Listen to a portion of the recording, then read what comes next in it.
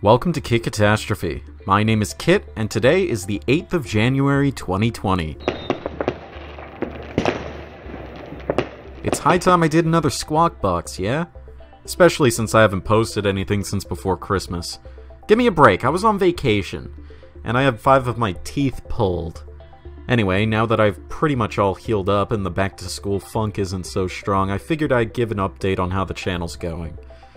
Well, it's 2020. You know what that means. COPPA has taken effect. As of now, my entire channel is designated as not for kids, and I intend to keep it that way. While some of my videos got marked as for kids in the initial bot sweep a month or two ago, I've since changed them back because I don't make content for kids, nor will I ever. My audience is strictly teenage and adult collectors like myself, and anyone under the age of 13 who happens to get a glimpse of my videos better fuck right off.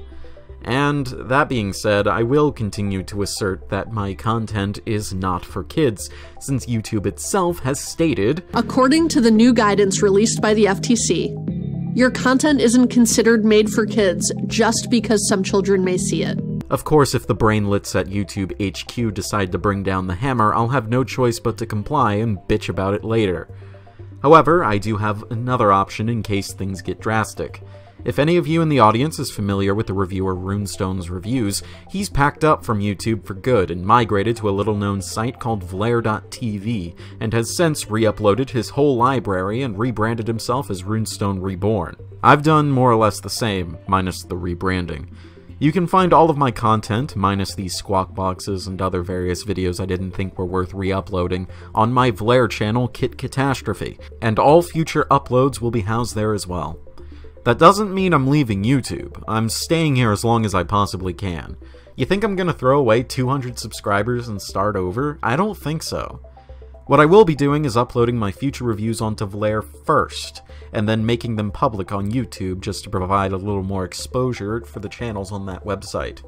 If you don't want to make the move, it won't be a long wait. It'll most likely just be a day between going live on Vlare and going live on YouTube.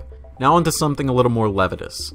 In my last video, I hinted that I had some exciting plans for my future reviews. I'll be introducing a ranking system at the suggestion of both Red and Runestone. It took me a while to figure out how I wanted it, but I've since found a result that I'm happy with. I call it the Galactic system, Galactic being an acronym for the 8 different ranks. From top to bottom, they are Galactic, the cream of the crop, the very best figures I've reviewed. Astounding, very good figures in their own right, but not quite good enough to be the best. Lovely, figures that would usually wind up on my desk one way or another. These tend to be really fun, but not exactly approaching great. Above average. Well, this could technically be average, but it's on the positive end of the spectrum. Crummy. Think of these as approaching average, but not quite making it there. Tragic. These figures usually have at least 1 or 2 very good things about them, but the rest just drags them down. Ignore. These figures are barely worth the plastic they're molded with. Catastrophic. These are figures Bolt Matrix would give the Bumblebee treatment to. So at the end of every review, not only will I be giving my overall thoughts on a figure, but I'll be awarding it with one of these 8 ranks. Can't wait! Stay tuned, my first review of the year will be up shortly. This has been Kit Katastrophe. Transform and roll out.